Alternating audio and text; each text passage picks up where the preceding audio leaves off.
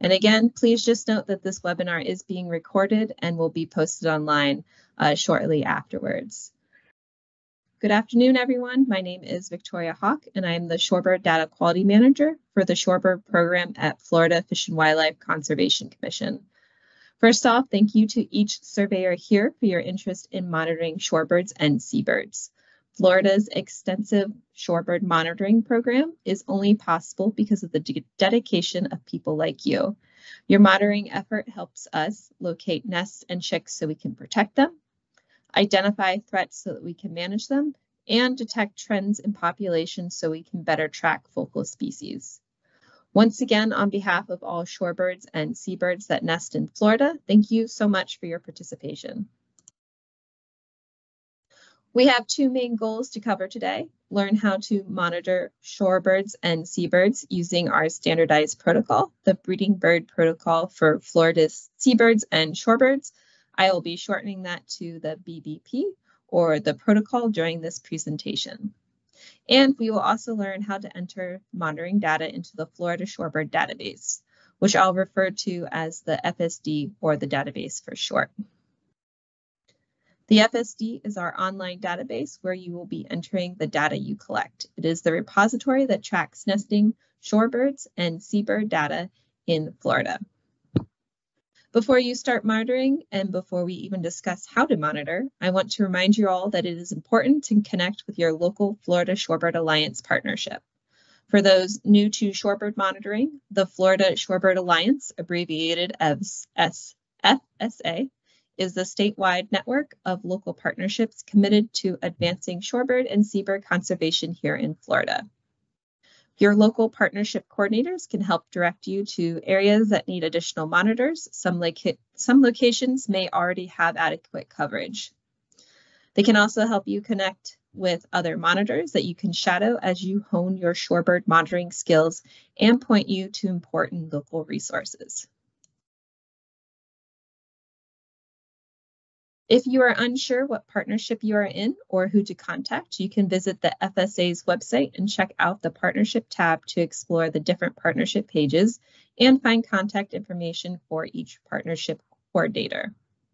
You can also contact the Florida Shorebird Alliance coordinator, Florencia Morales, at shorebird@myfwc.com. The FSD and the FSA websites are two great resources to visit for additional training materials, identification guides, annual reports, and video tutorials, including in the future a copy of this webinar. The Breeding Bird Protocol provides standardized methods for data collection. When data is collected the same way across the whole state, we can track population trends and statuses and use the data to inform management decisions locally and statewide. A link to the protocol was emailed to you prior to the webinar and can also be found on the FSD website under the Resources tab. Feel free to have a copy open as we continue. So what are we monitoring? What data are we collecting? The BBP provides instruction on how to monitor shorebird and seabird breeding populations. So these are counts of adult breeding birds, nesting, chick rearing, and staging locations, nesting outcomes, so whether or not a nest successfully hatched, as well as any threats or disturbances that may be present in the habitat. These could be predation pressures, anthropogenic causes, or anything else that's going to threaten successful nesting. Seabirds and shorebirds are two biologically distinct groups of birds that nest on the beach and can be found along our coastlines and in some inland areas. For our purposes, the most important difference between seabirds and shorebirds are their nesting strategies. Seabirds nest together in groups called colonies. They bank on safety in numbers. A single colony will typically be comprised of multiple breeding pairs and contain one or more seabird species nesting together. The size of a colony will vary depending on species, location, and habitat composition. Because they nest in groups, colonies tend to be obvious. The adults are very loud and will even defend their colony by dive bombing intruders. Their chicks tend to remain within or close to the colony as they are dependent on their parents for food. Even after becoming flight capable, seabird young tend to hang out near colonies until the nesting season ends and adults disperse. In contrast, shorebirds are solitary nesters. A pair of shorebirds will typically choose to nest away from other shorebirds and rely on camouflage for safety. Due to their secretive nesting behavior, shorebird nests are more difficult to locate. Often the best way to find these cryptic nests is to patiently observe adults' behavior, which can take a bit of practice. Shorebird chicks are precocial. They are highly mobile and are out of the nest within hours of hatching and may have already moved miles away from their natal nest. There are, of course, exceptions. Some shorebirds choose to nest in seabird colonies, and sometimes seabirds will nest individually. While seabirds and shorebirds are two distinct groups of birds, we sometimes refer to both groups collectively as shorebirds. For example, in the name of our database, the Florida Shorebird Database. There are 20 species of seabirds and shorebirds that nest throughout Florida. Not all these species nest statewide. For example, 3 of these species, the masked booby, the brown noddy, and the magnificent frigatebird, only nest in the dry tortugas. It is unlikely that you will observe all these birds nesting where you are surveying, but we still ask that you pay attention for all species listed here. You never know when birds will try something new and unusual. They like to keep us on our toes sometimes. Focus your efforts specifically on monitoring the 12 species in bold as seen on the slide. These are the species you are most likely to see if you conduct coastal route surveys and include species that are state threatened. So those species listed in bold and that you will most likely see when surveying are black skimmers, brown noddies, Caspian tern, gall-billed tern, laughing gull, least tern, roseate tern, royal tern, sandwich tern, American oystercatcher, snowy plover, and of course Wilson's plover. If you'd like to learn more about state-threatened species and species action plans in the state of Florida, you can go to myfwc.com. Pictured on this slide are 4 of Florida's state-listed breeding shorebirds. Clockwise from the top left, we have the American oystercatcher, the snowy plover, the black skimmer, and the least tern. Shorebird breeding season typically starts in March and goes through the end of August, but depending on species, weather, or where you survey in the state, you may see birds on nest as early as February or still tending to unfledged young as late as October. The breeding bird protocol designates 6 count windows, which are week-long survey windows from March to August. The count window dates are the same each year, and if you have surveyed with us before or have already read the protocol, you know that next Monday is the start of our first count window. At a minimum, we ask FSA partners, that's all of you guys, to commit to surveying during each count window. Surveying during these monthly count windows provides us with a statewide snapshot of breeding activity and limits the chance of double counting birds moving between areas in the state. We recommend surveying weekly once nests are observed where you are surveying. Weekly surveys provide a better estimate of peak counts and increase our understanding of nest outcomes and causes of nest failure. For example, let's say I am out surveying during the May count window and I find an active nest. The next time I survey is during the June count window and I find that nest is no longer present. There is not enough evidence to determine what happened to the nest. It could have hatched and the chicks moved out of the area, or it could have been predated and the adults abandoned the site. If I had checked the nest weekly, I might have a better chance of determining the outcome of the nest because signs of what happened, such as tracks or broken eggshells, could still be present. There are a handful of key concepts that you'll need to understand before you start surveying. These are defined in the breeding bird protocol on pages 3 and 4. We will discuss each concept first and then put them together for a theoretical survey trip and what that might look like. We'll go into more detail about what data is collected for each when discussing data sheets. A route is the path that you survey in search of breeding birds. Routes have designated start and endpoints and should be short enough to survey in a single outing. In the database, routes are represented as a line accompanied by a purple diamond as pictured on the map. Most routes will be land-based, typically covering beaches, but some breeding habitat can only be surveyed by boat, so you will see some water-based routes as well. There are likely already designated routes in your area. Using the same route every time you survey an area helps us better understand how the birds are using the habitat and how that use changes during the breeding season and over years.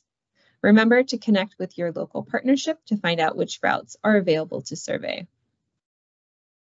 When you survey a route, you're conducting a route survey. A route survey is each individual time that you visit a route to look for breeding birds and ideally covers the entire route from start to end point. Route surveys should occur at least monthly during each of the count windows and then weekly if possible once nests are observed. A site is the physical location of where birds are nesting. Remember that seabirds and shorebirds have different nesting strategies, and this is reflected in how we collect data. Shorebirds typically nest individually, so each shorebird nest is considered a site. Seabirds typically nest together in colonies, so each individual colony is considered a site.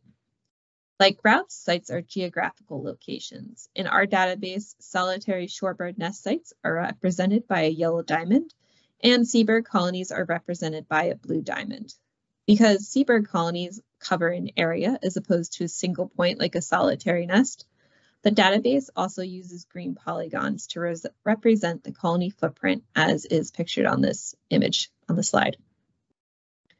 A site visit is when you check on a site, either a colony or a solitary nest. Site visits to a site should occur on every route survey from the time a nest site is discovered until the birds are no longer actively using the nest or colony.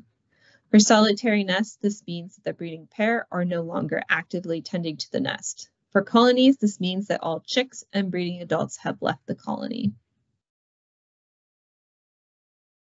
A roving chick observation is the physical location where shorebird chicks are observed outside of the nest. We mentioned earlier that shorebird chicks are precocial and leave the nest shortly after hatching. A staging young observation is the physical location where flight-capable seabird chicks are observed away from a colony. Seabird young are dependent on their parents for food even after they fledge. They rarely stray from the colony before fledging.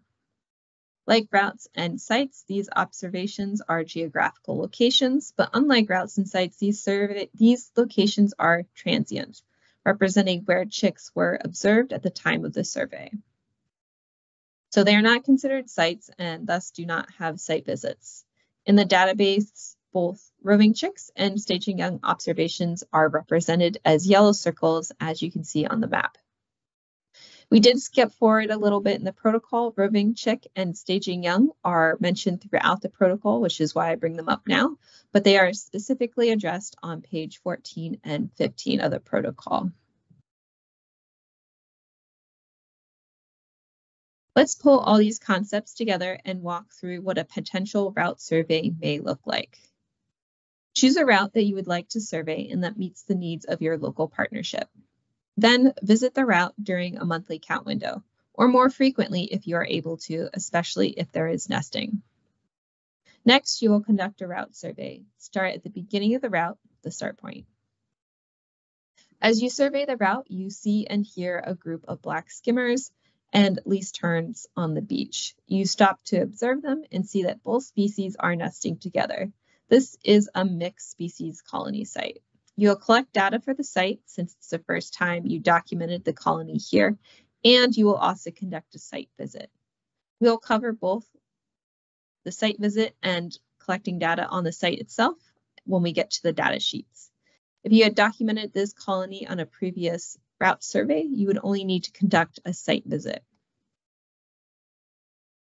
After collecting the appropriate data, you continue on your survey. You observe a Wilson's plover incubating eggs further down the beach. This is a solitary site.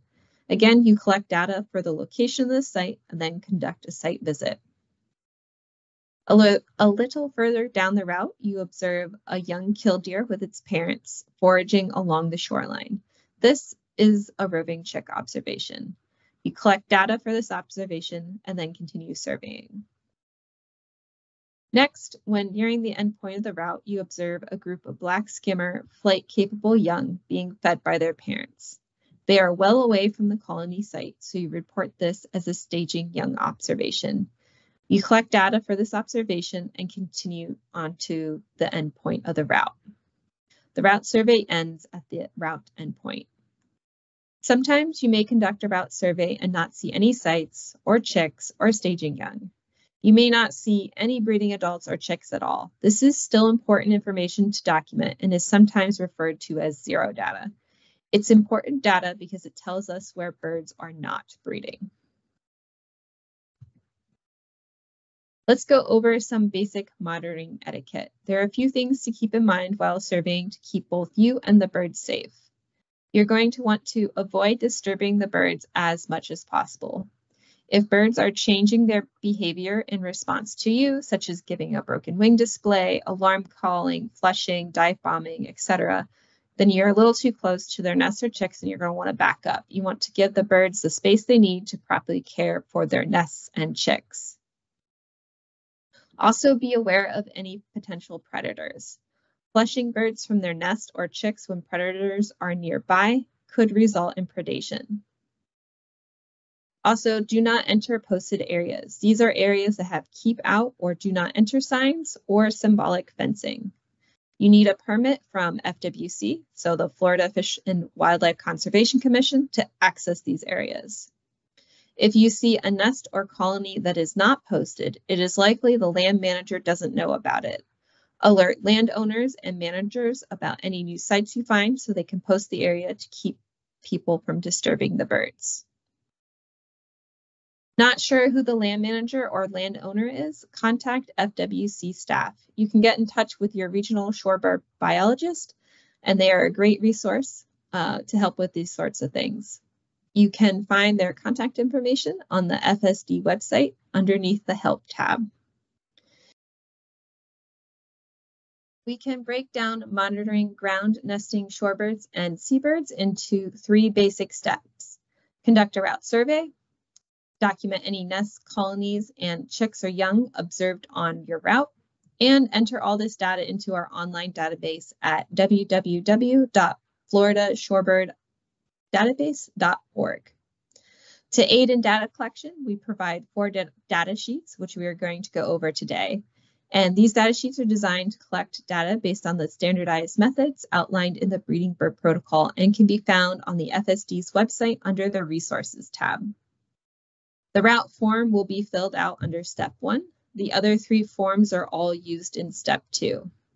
Side note here, for those of you that will be surveying in partnership with local, state, or other federal agencies, our land managers may have their own data sheets or ask you to collect additional information. So what you use in the field may not look exactly like what we're going over today, but these are available kind of as a blueprint for what data you'd like to collect.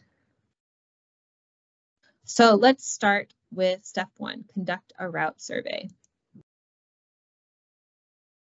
Every time you conduct a route survey, you will complete a route form. Even if you are not able to finish surveying the entire route or you do not observe any breeding birds, chicks, or young. Remember, zero data is important too. When filling out a route form, you will record the following: the name of the route, the names of those observers that participated in the route survey.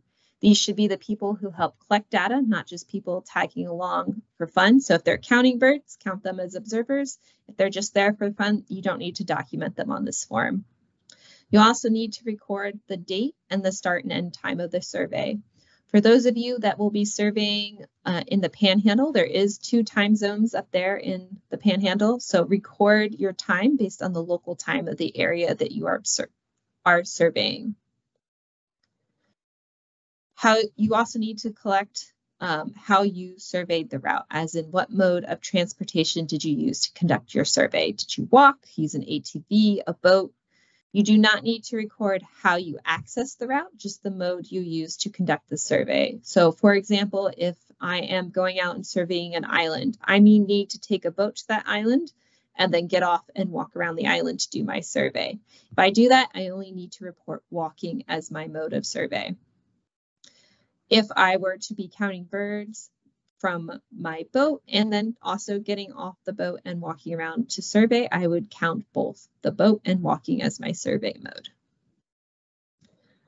Next, you'll also need to record how much of the route did you survey. The goal is always to do an entire route survey, but sometimes you may only be able to conduct a partial route survey. This means that you are only able to survey a section or portion of the route. You may not be able to survey the route in its entirety every time due to storms or time constraints, tides, or other causes may cause you to have to cut a survey short. It's a bit of a tongue twister. You also need to document additional breeding adults that you observe en route, and we'll get into those more in a second.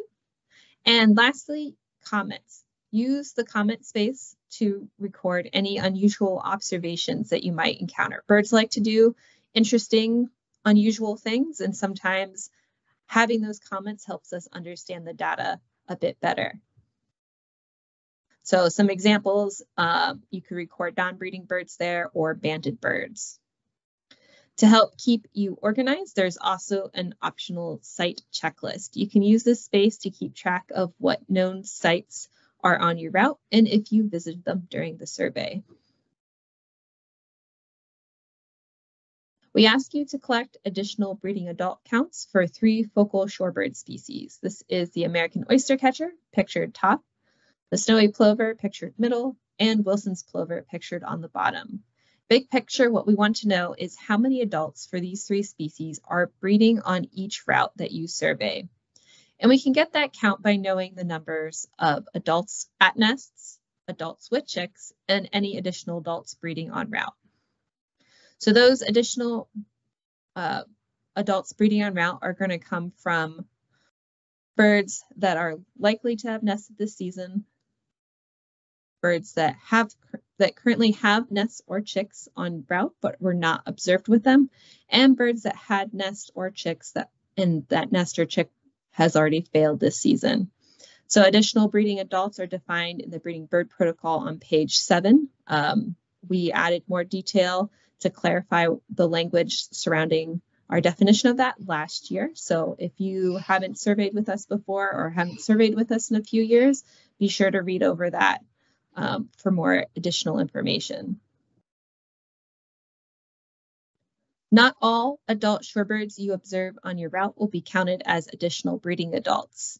The additional breeding adult count is not meant to be a count of every bird seen on your route, just those who are actually breeding en route but were not observed with their nest or chicks. Birds that are excluded from this count are birds observed at nests or with chicks. These adults do not get counted as additional breeding adults as they are counted elsewhere as part of a solitary nest visit or with the roving chick observation. Breeding adults from other routes or rooftops are also not counted as additional adults. Sometimes breeding birds that are nesting but not on the route you are surveying will come and visit your route. They do not get counted as additional adults because they will be counted on their own route or rooftop where they are actually breeding. Behavior should give these birds away. They will be single birds or pairs of birds loafing or foraging along a route, but not displaying nesting behavior. They will likely be observed at different locations on the route, either on the same survey or on subsequent surveys. Third, non-breeding birds are also not counted as additional adults. These include birds that are too young to breed and breeding-aged adults that are not breeding during the survey, such as migrants, birds that lack a mate, or weren't able to establish a territory. These birds may be alone or in small flocks and are not defending territories or exhibiting other nesting behavior. Birds that are known or are likely non-breeders should not be counted as additional breeding adults on your route because they are not actively breeding during the season. Note that for some species, plumage is not a reliable indicator that a bird is breeding. For example, American oystercatchers do not breed until they are 3 or 5 years old, but can have full adult plumage before then. Behavior is going to be the best indicator that a bird is breeding. Sometimes you may find it challenging to determine if a bird should be counted as additional breeding adult on your route. If you are unsure, ask yourselves a few questions about the birds. 1, are they either by themselves or paired off with a potential mate? 2, have you been regularly seeing these birds in the same location on your route? 3, are they present en route during peak nesting season? And that will differ for each of the 3 species, but for the most part, that's going to be March through June. And 4, are they exhibiting breeding behaviors, like actively defending territory, but you have not found a nest for them? If you can answer yes to these questions, or most of these questions, then these birds are likely nesting on your route and can be counted as additional breeding adults. Learning to identify additional breeding adults on your route takes time and patience. If you are brand new to surveying, it is helpful to shadow a more experienced shorebird monitor. Remember to reach out to your local partnership for guidance and resources. Let's continue using our example survey from earlier. This route is called Amelia Island and was surveyed by Ima and Elizabeth on March 18th during the first monthly count window from 9 to 11 a.m. These observers surveyed the route by walking and were able to complete an entire route survey, meaning they covered the route from start to end point. They used tallies to keep track of additional breeding adults that they saw en route for a total of 3 oystercatchers, 0 snowy plovers, and 8 Wilson's plovers. Amelia Island is on the Atlantic coast, so snowy plovers do not breed there, so they will always report 0 breeding adults for snowy plovers when they survey this route. If you are actively looking for additional breeding adults during your route survey, but do not see any, please record 0. Absent data is important too. It lets us know with certainty what areas the birds are not using for nesting. Step 2 is to document any nesting adults, chicks, or young observed on the route survey using the Shorebird nest form, the colony form, and the roving chick staging young form. Let's start with shorebirds. So this is on page 7 and 8 in the protocol if you are following along. Shorebirds nest individually, so each shorebird nest is considered its own site and gets its own shorebird nest form pictured here. You'll use the same data sheet to document a new site and to document a site visit. Each time you find a new shorebird nest, you'll need to give that nest a unique name.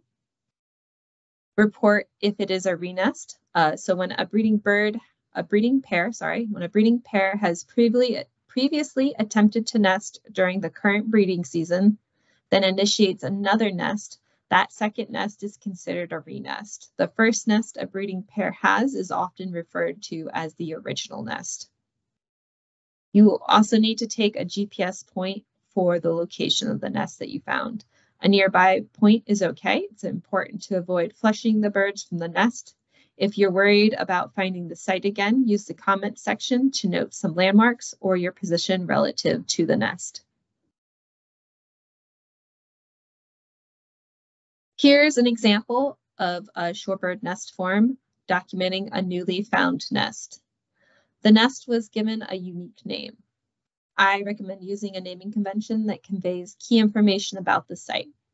For instance, start with the location, so AI for Amelia Island, the name of the route, then the species code, Whipple for Wilson's plover, and then the nest number.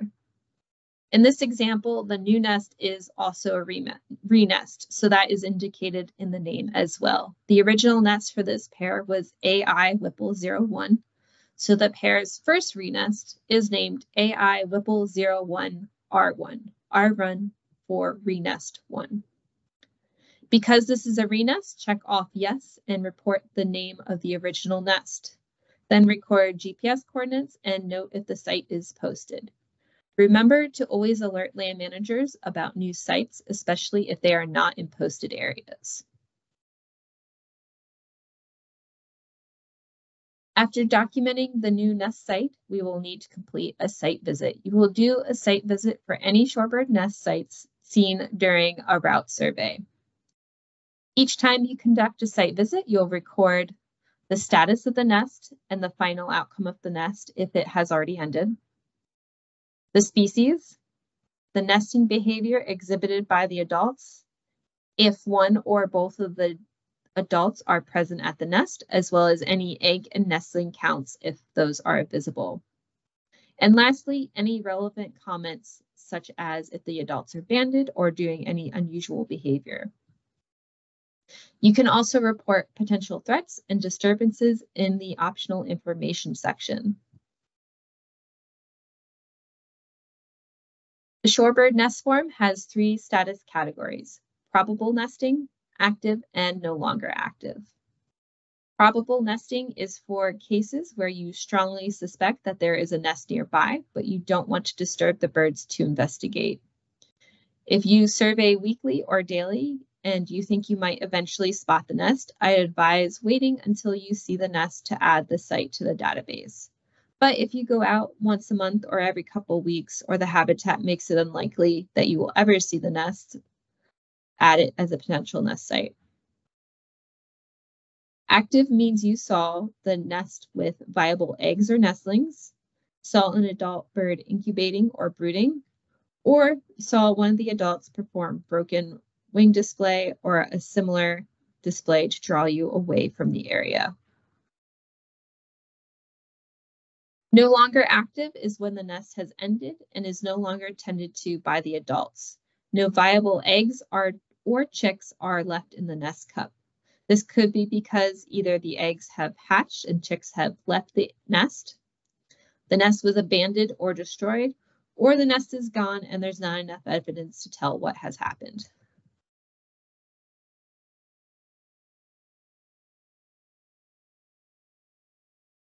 Detecting solitary shorebird nests is often best done by first watching a shorebird's behavior. If you see a bird incubating, brooding nestlings, or giving the broken wing display, it means a nest is present. Some birds are more cryptic. They may slink away from the nest to lure you away from the area. All 3 of these behaviors can be reported as an active nest site. Pictured on the top of this slide is an example of an American oyster catcher incubating eggs. Middle is a picture of a snowy plover brooding nestlings still inside the nest cup. And pictured bottom is a Wilson's plover performing a broken wing display. Also of note, don't confuse a bird brooding nestlings with a bird brooding roving chicks. When an adult is brooding nestlings, they are at the nest site, and it's likely that one or more of the eggs are still hatching. When an adult is brooding roving chicks, they are not at a nest site and are documented using the roving chick staging young form. In our example shorebird nest form here, a breeding pair of Wilson's plovers were observed acting like they had a nest, but the nest itself was not visually confirmed. The adults were slinking down the beach, trying to draw attention away from the area where AI Whipple 01R1 was found. This behavior is a good indicator that there is a nest nearby. Thus, the nest status is reported as probable nesting on the data sheet. In the count section, record the number and species, 2 Whipple adults. The egg and nestling counts are left blank as no nest was observed. Another example where you would report the nest status as probable nesting is if a pair is in a large closed area. Typically, that would be a posted colony, where you are unable to get a good enough view to see a nest or enter that area, but the parental behavior strongly suggests a nest is present. Let's say the same nest that we just talked about is checked on a week later. This time, the same pair is seen in the same area, and one of the adults is in incubating posture. After a few minutes, the incubating adult gets off the nest, revealing 3 eggs and 0 nestlings. Record the nest status as active, the nesting behavior as incubating, and the count of eggs as 3, nestlings as 0, and adults as 2. If the nest is active, but you are unsure if eggs or nestlings are present, as you cannot see into the nest cup, you can report unknown for both. If you know eggs or nestlings are in the nest cup but did not count them, you can report them as present. We want you to give us as much information as you can gather from a distance that is safe for you and the birds. It is okay to not collect some data if collecting it will disturb the birds. Let's say the same nest is again checked for a 3rd time a few days later. This time, no adults are in the area and there are no eggs in the nest. It's too soon for the eggs to have hatched, and there are ghost crab tracks in and around the nest, as well as a crab burrow next to the nest. In this instance, you would record the nest status as no longer active, the final outcome as no eggs hatched, and document the evidence that crabs likely predated the nest. Once a nest is given a final outcome, you no longer need to visit that site when conducting future route surveys. If the adults from this nest try to nest again, that new nest will be considered a renest and a new nest site. Shorebird chicks are highly mobile and, as we mentioned before, can travel many miles from their natal nest shortly after hatching. Any shorebird chicks observed outside of the nest are considered roving chicks and are documented using the roving chick staging young form. It is not common, but sometimes you may observe shorebird chicks that are still in the nest. These chicks are considered nestlings and are reported on the shorebird nest form. Here's an example of how to report a nestling on the shorebird nest form. In this example, 1 egg and 1 nestling were observed in the nest cup with both adults nearby. The site status is marked as active, and the count table includes 1 nestling found in the nest with 1 egg. Again, this is not a common occurrence, but you may see it. If you find a shorebird roving chick, you will report it using a roving chick staging young form. You will need to document the location of the chick or chicks, the habitat type they are using, the species, the number of adults and chicks, the natal nest if known, as well as any other relevant comments, such as the birds were abandoned or if there's any interesting interactions. Again, like all the other forms, there is an optional section to document any potential threats or disturbances. Both roving chicks and staging young are reported by chick age classes, downy, feathered, and flight capable. You can read more about these birds on page 14 in the protocol. A downy chick, like the one pictured on the top of this slide, includes chicks from newly hatched up to 1.5 or 2 weeks old, depending on the species and local variability. They are covered in downy feathers and look very fuzzy. They're small and will stay close to the parents. In the case of shorebird chicks, when recently hatched chicks are found in the nest bowl, they are again reported as nestlings. And as soon as that downy chick leaves the nest bowl, they are reported as a roving downy chick. Feathered chicks, like the one pictured in the middle of this slide, are about 1.5 to 3 weeks old and have pin feathers. Feathered chicks may have some down, but overall more feathers than down. They're bigger and more mobile and have a scruffy appearance, and you'll notice that they are significantly smaller than adults. Flight capable chicks, like the one pictured on the bottom of this slide, are flight capable. They're about 3 to 4 weeks old and have learned to fly and are capable of flying in short bursts. As soon as they're able to do this, we count them as flight capable. These chicks are almost the same size as an adult at this point, and depending on the species, they may have very similar plumage. Here's an example of a roving chick staging young form. There were 3 downy Wilson's plover chicks observed foraging on the beach with 1 adult. These observers recorded the species as Whipple, 3 downy chicks, 0 feathered, and 0 flight-capable chicks. They also recorded 1 adult and that the beach was the habitat type. In this case, the natal nest for these chicks is known, AI Whipple 01. A natal nest is the nest from which the chicks hatched. You can only assign natal nests for shorebirds. We ask that you give us the natal nest name whenever possible and encourage you to assign a natal nest if you know the happenings of your route and are relatively confident. This route is surveyed weekly, and the observers know that even though there are multiple Wilson's plover pairs nesting in this area, AI Whipple 01 is the only nest that was near its hatch date. If you are able, please fill out the optional information section at the bottom of the form. All the site forms have this section, and filling it out can help guide management and document pressures that birds are experiencing. In this particular example, there were dogs on the beach and wet rack present. We will come back to talking about staging young, but first let's discuss colonies. You will fill out the Seabird colony form anytime you survey a colony. Seabirds nest collectively in colonies that can be comprised of 1 or more species nesting together, and you can look at colony information in the protocol on pages 9 and 10. We will use the same data sheet to document a new colony site and a colony site visit. When you observe a new colony, you will need to 1, give the colony a unique name, and 2, collect location data.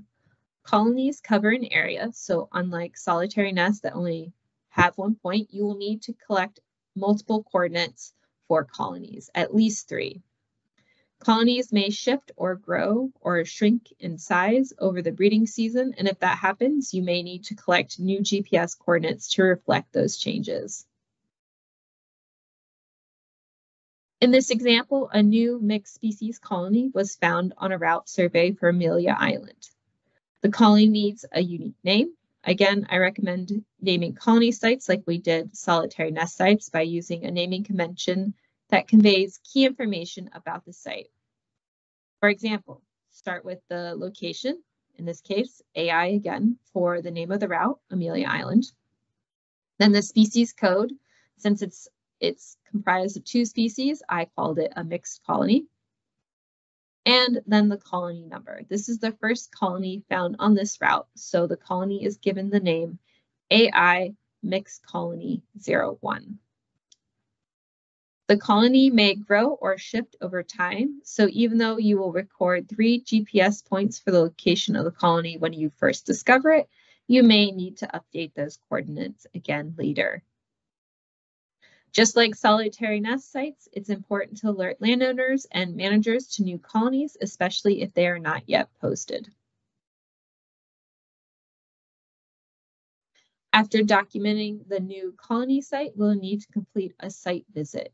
You'll do a site visit for any Seabird colony sites seen during a route survey.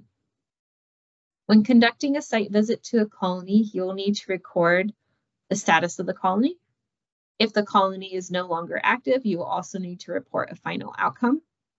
Counts of nest chicks and adults present in the colony. Major loss, if there is any. If the site is posted. And again, I always encourage everybody to record comments. You can use this space to document any additional information such as banded birds or a disturbance event. Again, there is that optional information section for recording disturbances, but you can also use the comment section to further explain what happened.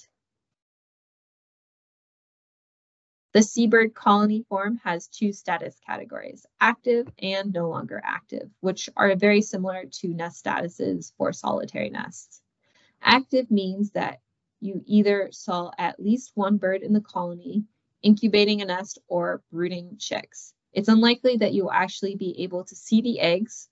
You're not going to be able to get very close because colonies are posted areas and you don't want the birds to be reacting to your presence. So you're normally going to be looking for adult birds that are in incubating or brooding posture. Active can also a colony can also be considered active if at least one chick of any age class is present in that colony. The no longer active status is used when the colony has ended and there are no longer any nests or chicks left in that colony. A colony's final outcome will report if the colony was successful, so meaning at least one flight-capable chick was produced from the colony, or if the colony was abandoned or destroyed before producing any flight-capable young, or if the colony is gone and you're not really sure what happened. When conducting a seabird colony survey, you will be conducting counts of all nests, chicks, and adults in or very near the colony. As mentioned earlier, you are unlikely to be able to see nests with eggs in them in a colony, so nests are counted by proxy by counting the number of adults in incubating posture. It is important that while counting colonies, you stay back a safe distance from the birds. You should be far enough away from the colony that birds are not flushing or moving in response to your presence. When counting seabirds, we ask you to report the count type because it lets us know how you counted the birds, which gives us a sense of the accuracy for those numbers. There are 4 different count types for colonies: direct, extrapolated, presence, absence, and did not check. Count types are defined on pages 11 through 13 of the Breeding Bird Protocol. Different survey conditions will dictate which count type you use. Whenever possible, you should conduct a direct count. Use when you're able to see and count everything in the colony, all nests, chicks, and adults, and the number you're reporting is the true actual number. You may need to move around to count the entire colony. Start with nests and count all nests by counting incubating adults, and count them at least twice and report the average of your counts as the direct count of nests. For larger colonies, it is good to have help. If you're counting a colony with other surveyors, each surveyor can count one time and then report the average of everyone's count as the direct count. And then you'll repeat this for chicks and total adults. In this example, I visited a colony and I was able to see and count the entire colony. On my first count of nests, I counted 50, and on my second, I got 52. So I report the average of these counts as my direct count for this colony. So it would be 51 nests. If you are unable to conduct a direct count, try to conduct an extrapolated count. This is a less accurate count, but still provides really good information on the size of the colony. Extrapolated counts are used when your view of a colony is significantly obstructed. This may be due to vegetation or topography like dunes, and no matter where you move, you cannot get a view of the entire colony. You may also use this count when the colony is really large and you're running short on time and you do not have the time to conduct a direct count for the entire colony. This could be because a thunderstorm is rolling in and it's going to interrupt your survey. An extrapolated count is not a guess. It is a calculation based on the proportion of the colony where you can conduct a direct count. So let's walk through an example. The example colony pictured here has a huge dune running through it. It is not feasible to conduct a direct count because no vantage point or combination of vantage points allow you to view and count the entire colony. So instead, you conduct an extrapolated count using the calculation protocol found in the Breeding Bird Protocol. Step 1, position yourself where you can see as much of the colony as possible. Step 2, delineate the viewable portion of the colony as your count area. In this example, you can see the portion of the colony shaded in light green, so that larger area. You cannot see the portion of the colony shaded in dark green, that smaller section that's blocked by the dune. You conduct a direct count of the nests in the viewable portion of the colony. Remember, a direct count is the average of 2 counts. So in this example, your direct count of nests in the viewable portion is 450. Step 3, you determine approximately what % of the entire colony your direct count area covers. Here, you approximate that you counted 75% of the entire colony. Step 4. Now you divide your direct count by the portion of the colony counted to get your extrapolated count. In this example, you divide 450 by 75% for a total of 600 nests.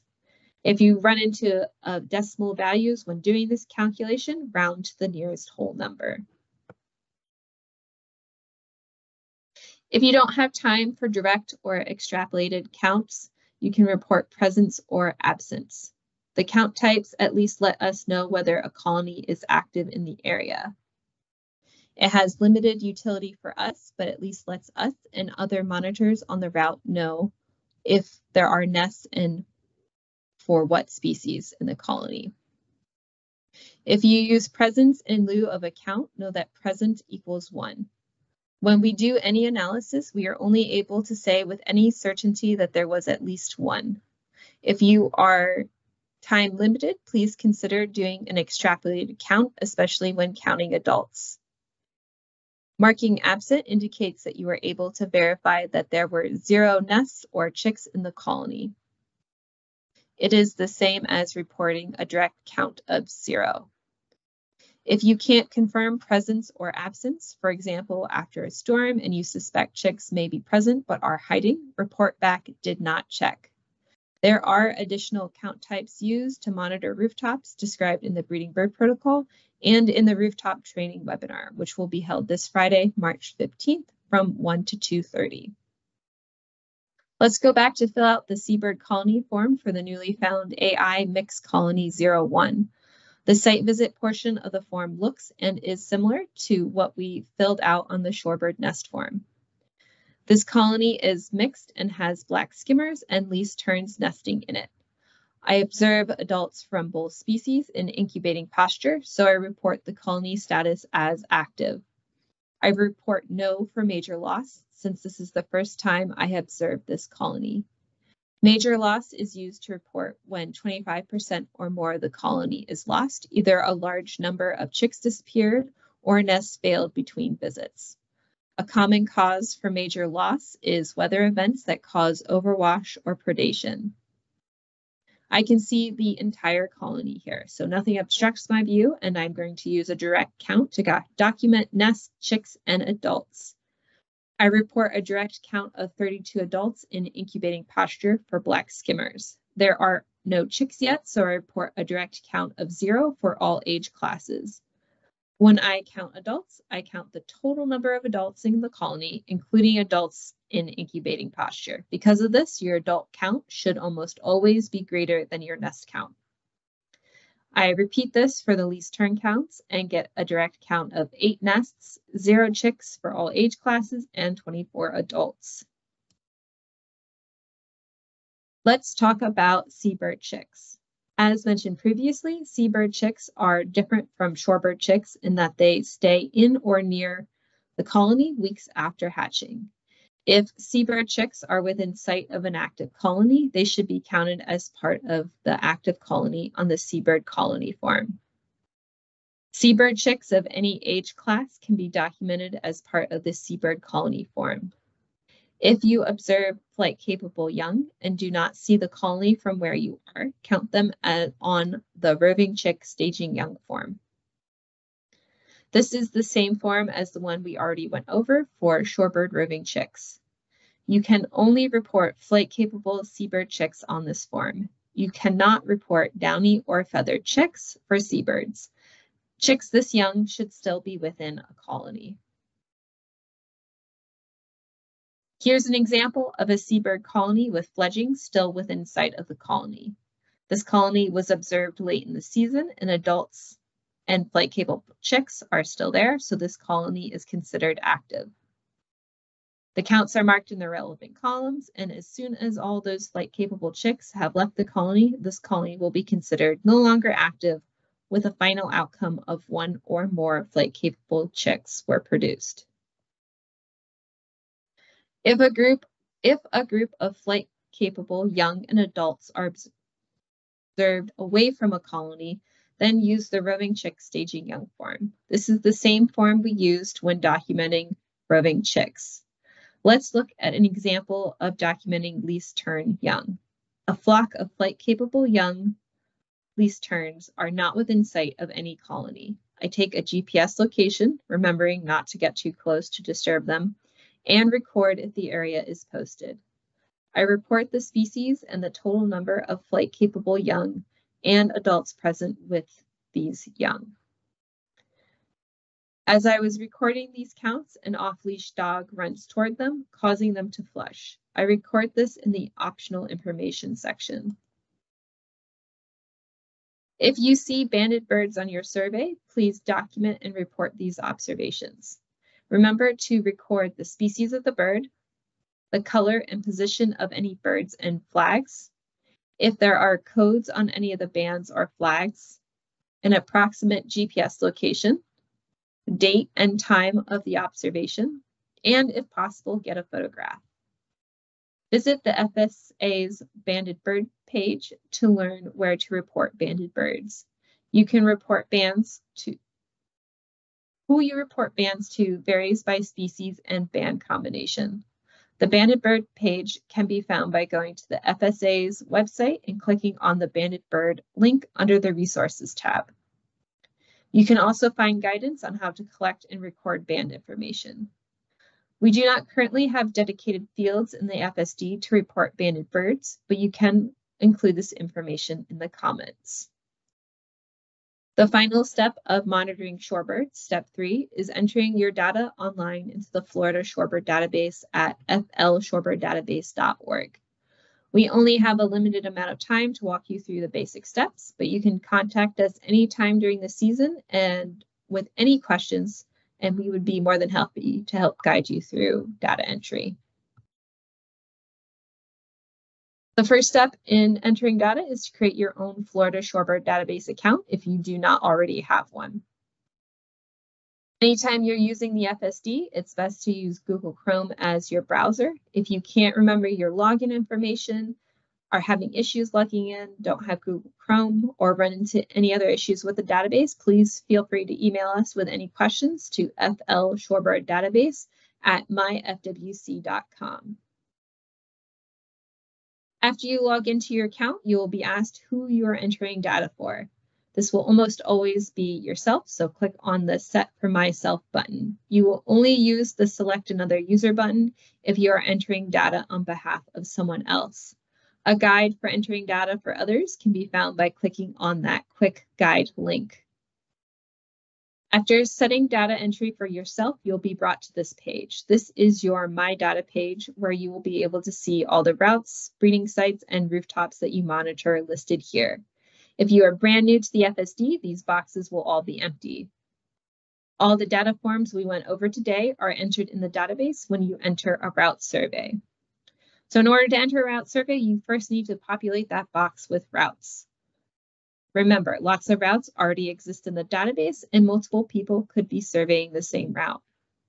If you want to add a route to your profile, first check to see whether it already exists in the database by clicking on the blue Add Routes button.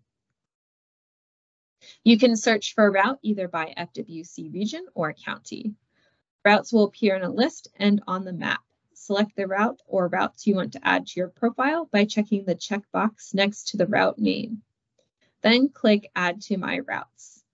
The selected route or routes will now appear on your profile on the My Breeding Data page. If you are absolutely certain the route you survey doesn't already exist, you can create a new route in the database. To do this, click on the Create New Route button at the bottom of the page. This will bring you to the Establish a New Route page. You can create a new route by drawing the route on the map using the Capture Click method, or by entering a series of coordinates. Be sure to zoom into the map and make sure your new route adequately represents the area that you are surveying. If you only enter the start and end points of your route, you may end up with routes that look like this, where the start and end points are on a great location on the beach, but most of that middle section of your route that you're surveying appears in the ocean because the beach curves inland a little. So this route, as it looks right now, does not adequately reflect the area you are surveying. Instead, you're going to want to go in and add a few more points so that the route matches the area you are surveying. Sometimes the map itself is a little out of date, especially after storms have gone through and the landscape has changed. So be mindful of that as well. Once your route is drawn, give it a unique name and provide descriptive details, how to best access your route, where to park, where to start and end your survey, and then click Submit, and your new route will display in your My Routes box. Now you're ready to enter your route survey data. Click on the Add Survey button next to the route you want to enter a survey for. This will bring you to the Report Route Survey page, which is equivalent to the route form we talked about. Enter the data you collected with the route form here. You will notice that the route name and Observer 1 are automatically filled out for you. To add other observers who have FSD accounts, click on the button with the 3 dots next to Observer 2. In the pop-up box, either enter the first or last name of your other observers. Hit Search User, then hit Select next to the desired person's name. Now their name will appear as Observer 2, or if you were doing that through the Observer 3 box, it will appear there. Use the Additional Observers box right below to enter information about people who participated in the survey but do not have FSD accounts. Or if there are more than 3 people who participated in data collection, you can also use those boxes for that as well. In this example, Elizabeth helped Megan and I with this survey, but she does not have an FSD account, so I recorded her name in the names box and report 1 in the number of additional observers box. Then you're going to continue on to fill out the date, the start and end times using local time, survey coverage, what mode of transportation was used to survey, and any comments that were recorded during the survey. Once you've completed step 1, the route form, you'll click on the Continue to Step 2 button.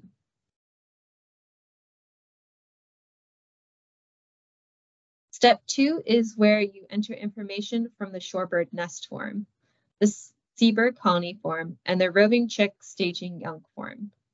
Use the Add Sites to Route button to enter any new sites. Then click on the Enter Visit button next to each site to enter the site visit information. Click on the Enter Roving Chick / Staging Young button to enter any chick or young observations. After entering all your site visits, roving chick observations, and staging young observations, remember to enter any additional breeding adults that you observed en route. Click on the field and enter a numeric count. Or if you looked but could not see any additional breeding adults, please report 0. Remember, 0 is confirmed absence. And if you are unable to look for additional breeding adults, so not able to confirm whether birds were there or not, click on the drop-down menu to select Did Not Count. Remember, did not count and 0 are not interchangeable. They mean 2 different things.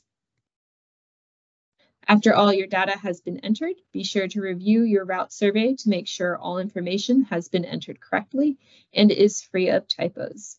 If you need to edit any of the site visit information you entered, you can click the Edit button next to the site visit that needs editing. When you are finished entering and reviewing your data, scroll to the bottom of the page and click the Submit Route Survey button.